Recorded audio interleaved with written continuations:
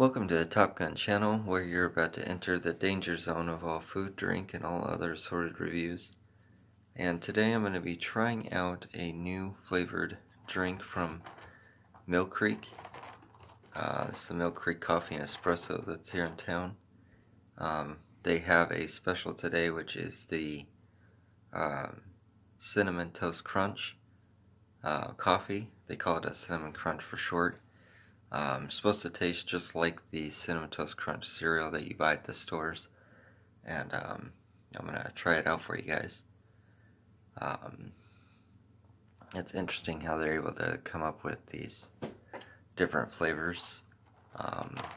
Sometimes just experimenting with them is the best way to do it, so let's give it a shot and see what it's like.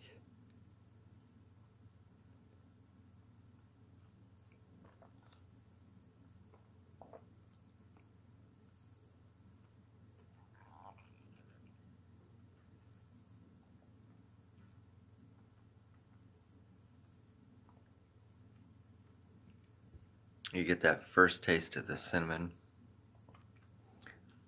and then of course you got the cinnamon crystals as well, which adds to it.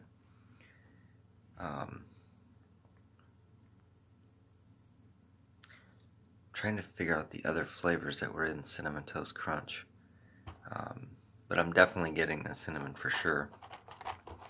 And when you get those little crystal things, I'm noticing that you get it's like the sugar that they put on top of the actual cereal itself. So this actually is really good. I would have to say it's probably a very interesting combination that they were able to do for to try to match just like eating the cereal. They were able to match it just right to give it that flavor that it's supposed to have.